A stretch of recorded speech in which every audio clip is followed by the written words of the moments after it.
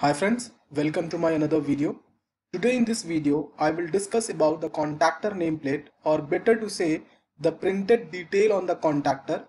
But to understand the contactor nameplate detail, we have to understand first what is contactor, what are the major component of the contactor, and what is the working operation of the contactor. So let's start this topic. What is contactor? Contactor is nothing but an electrical switch, but the contactor is a special kind of electrical switch, as the normal electrical switch can carry current up to 5 ampere, 10 ampere, sometime till 20 amperes and 25 amperes.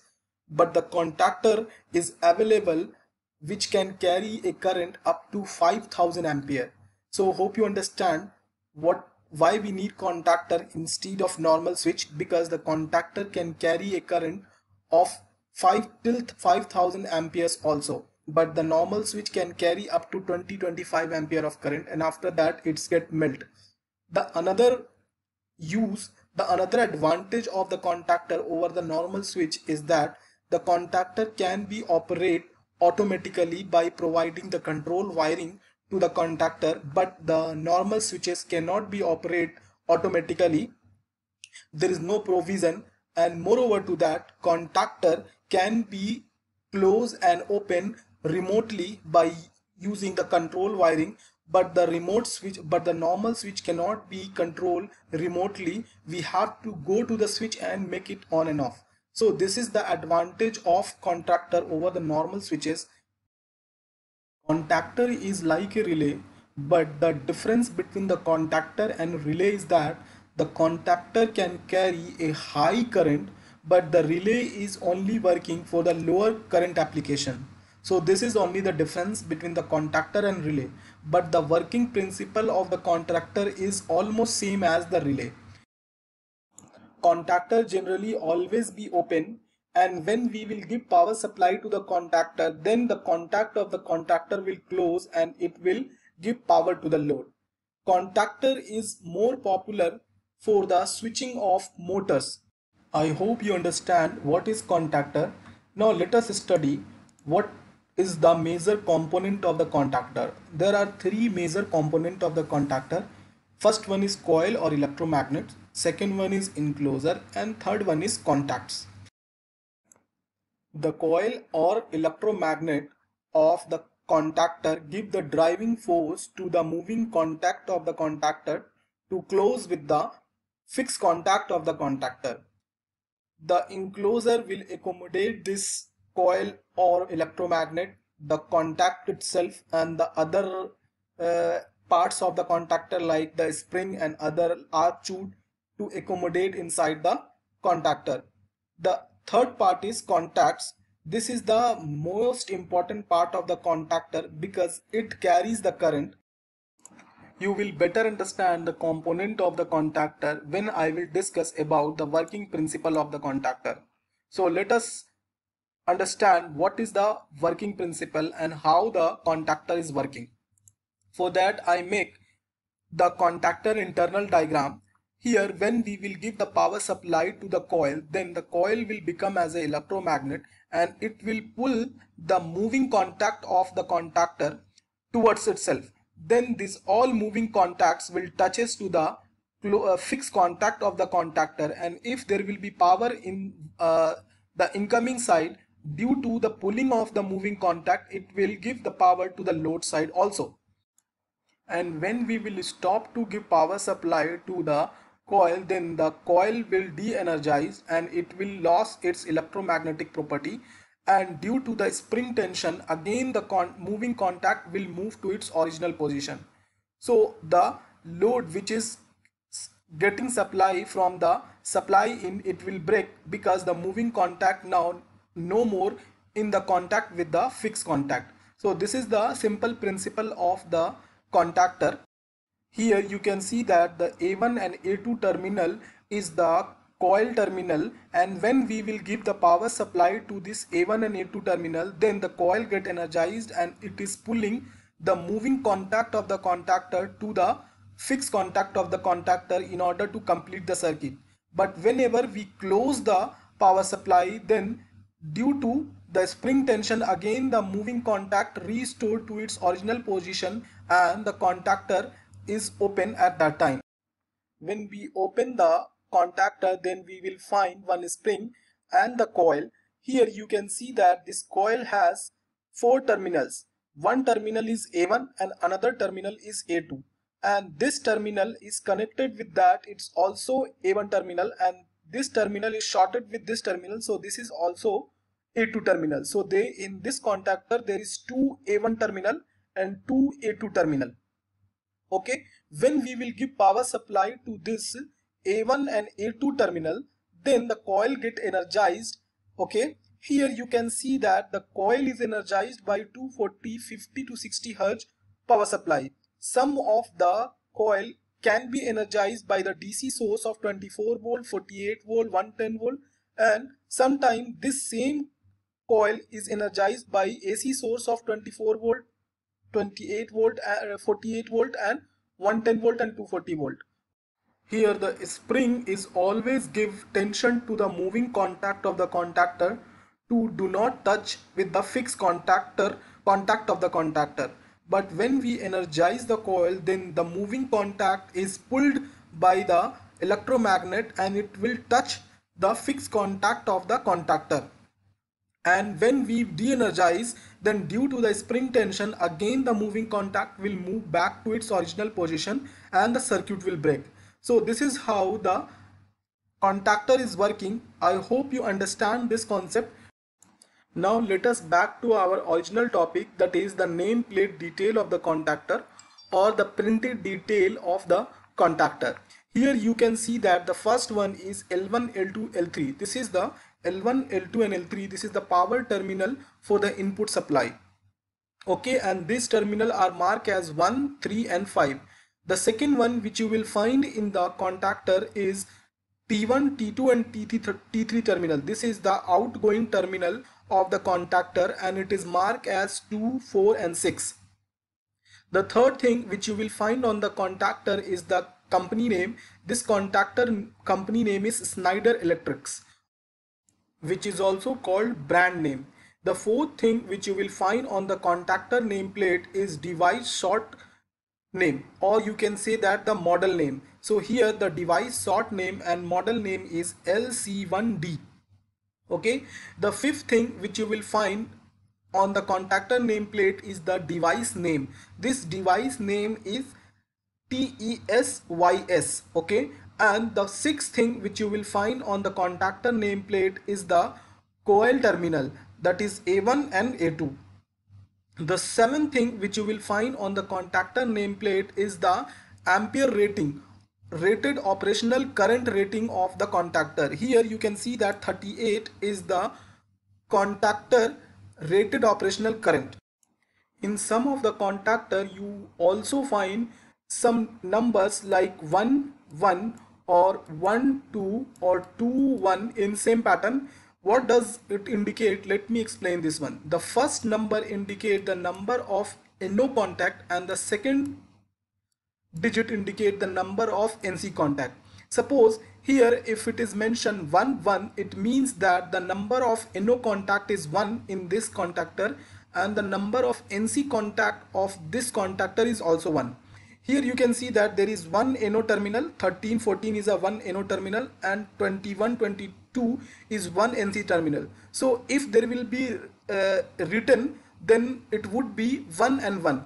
Some of the contactor will have 3 NO contact and 2 NC contact. In that time there will be a number written 32, which will indicate that there is 3 NO contact in the contactor and 2 NC contact of the contactor. Hope you understand this one. Some of the important details of the contactor also available at the side of the contactor. Here you can see that the contactor have some important details available at the side of the contactor wall. This is the detail available at the side of the contactor. So let us study one by one each detail.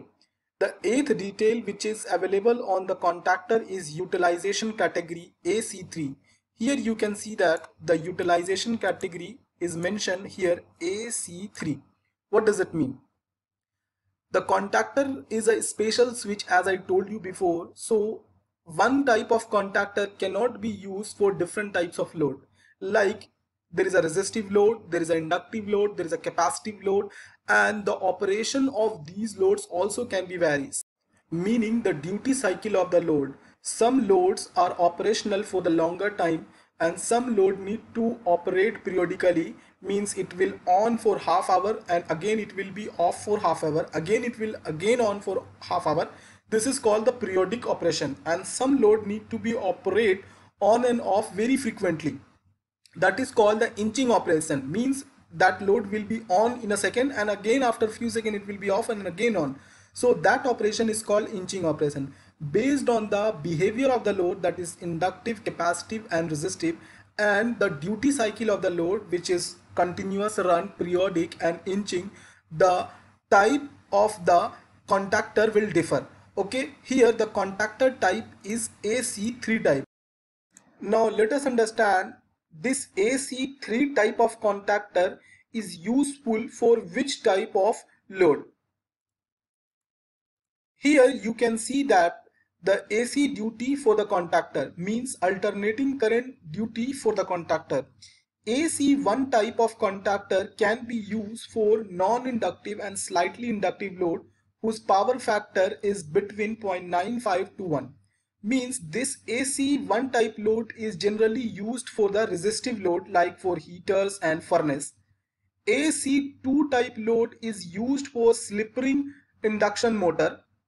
Okay, and AC3 type of load is generally used for a squirrel cage induction motor, and AC4 type of contactor is used for a squirrel cage induction motor, but in that case the induction motor is in the quenching operation, means the induction motor is getting on and off very frequently. Why there is a different type of contactor for same squirrel cage induction motor when it is a quenching type operation?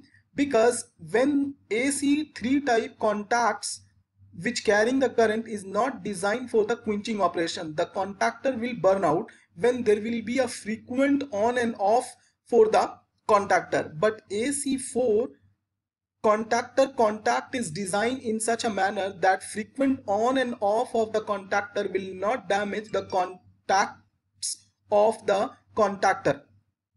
Okay, there are many other type of the contactor also, but the most important one is AC1, AC2, AC3 and AC4, which is frequently used in the industry and commercial building. Apart from that, some important contactors are AC6A, which is used for transformer on and off, AC6B, which is used for capacitor bank on and off. So hope I give you a overview for the type of the contactor based on its duty. Now let us understand another important detail on the contactor, that is the standard. Here you can see the standard is IEC/EN60947-41 and IEC/EN60947/5A. This is the International Electrotechnical Commission standard, and based on this standard this contactor is designed and manufactured. The other detail you will find on the contactor is pole description. Here you can see that there are 3 poles, power terminal. So the pole description of this contactor is 3 pole. If this contactor has 4 pole, 4 power terminals for input and output, then this contactor will be called as 4 pole contactor. The other detail you will find on the contactor nameplate is a pole contact composition. Here you can see that this contactor have one NO terminal which is 1314 and one NC terminal which is 2122. So this contactor have a pole contact composition as one NO and one NC.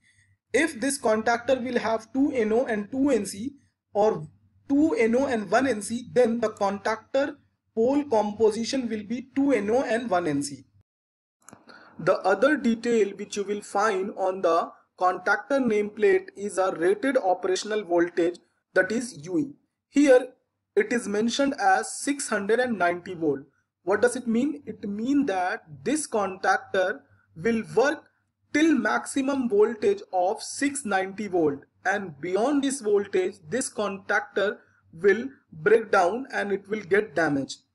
The other detail which you will find on the contactor nameplate is a motor power in kilowatt. This is very important. Here you can see that at 230 volt this contactor can feed a motor of kilowatt rating of 9, and this contactor can be able to switch on and off the motor at the voltage of 400 volt, and the motor capacity should be 80, maximum should be 18.5 kilowatt. In same way, this contactor is able to carry a motor of rating 18.5 kilowatt when the voltage is 500 volt, and this contactor is able to operate a motor of rating 18.5 kilowatt when the operational voltage is given to this contactor is 690. Hope you understand this one. The other detail which is present on the contactor nameplate is a motor power HP.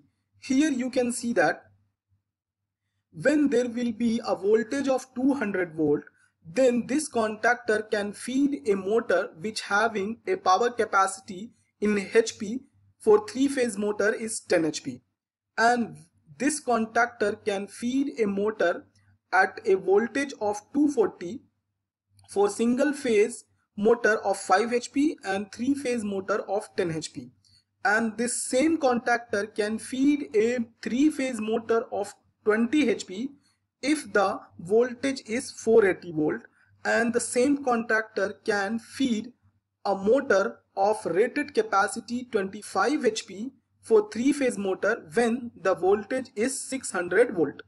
Hope you understand this one. The other detail which is available on the contactor nameplate is a control circuit type. Here you can see that there is a coil in the contactor which will be energized when there will be AC source. So the control circuit type is AC type because this coil is operating for AC supply only. The another detail which is present on the contactor nameplate is a control circuit voltage. The voltage required for this coil is 240 220 volt.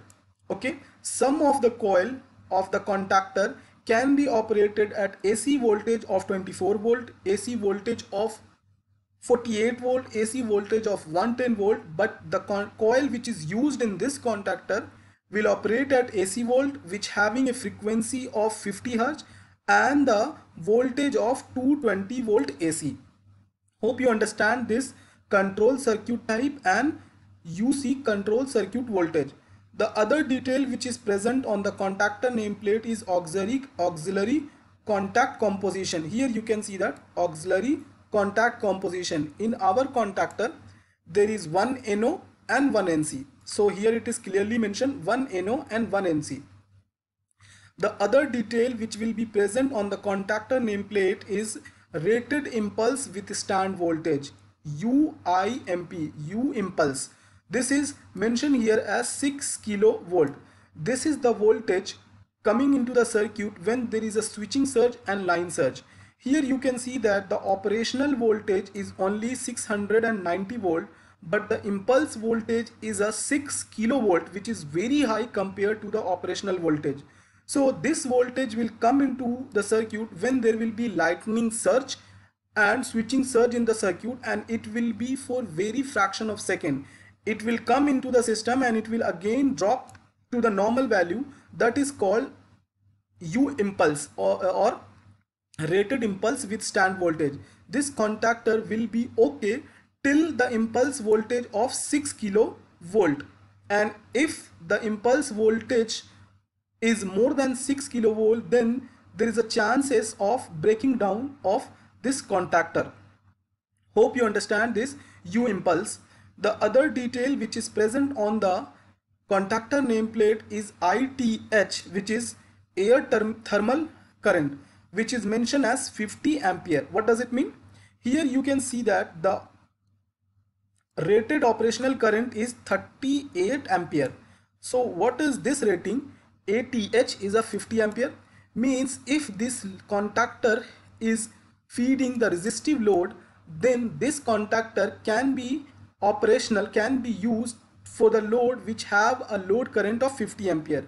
But as this contactor is AC3 type, so this can be also used for inductive squirrel cage motor load, and this can be used for maximum load of 38 ampere. Hope you understand this one. Means for the resistive load is connected with this contactor, then the resistive load, maximum resistive load can be of 50 ampere. But if the inductive squirrel cage motor is connected with the contactor, then the maximum full load current of that induction motor should be 38 ampere. Hope I'm clear and you got the difference between ITH and IE. The other detail which is present on the contactor nameplate is a UI voltage, that is the rated insulation voltage. Here in our case, the rated insulation voltage UI is given as 690 volt AC. Might be you will wonder what is the difference between UI and UE, as the value of UE and UI is same. As I told you earlier, the UE is the rated operational voltage, and above this voltage the contactor will break or contactor will damage. So this is the maximum rated operational voltage. And UE is the dielectric voltage which is came into the picture when the manufacturer doing the dielectric test at the factory. This voltage can be greater than or equal to the rated operational voltage, but never be less than the rated operational voltage. So this is the dielectric voltage which is came into the picture when manufacturer doing the dielectric test at the factory. Hope you understand the difference between UE and UI. The other detail which is present on the contactor nameplate is the operating time for opening and operating time for closing. When we will give power supply to the coil, then the coil will energize and it will pull the moving contact towards the fixed contact and it will make the circuit. The time required to make the circuit for this contactor is 12 to 22 millisecond, and when we remove the power supply from the coil, then the coil will de-energized and it will release the moving contact and it break the circuit. So the operating time to break the circuit for this contactor is 4 to 19 millisecond. The other detail which is present on the contactor nameplate is IP rating, means ingress protection rating. For this contactor the IP rating is IP20, and the other detail which is present on the contactor nameplate is the ambient temperature.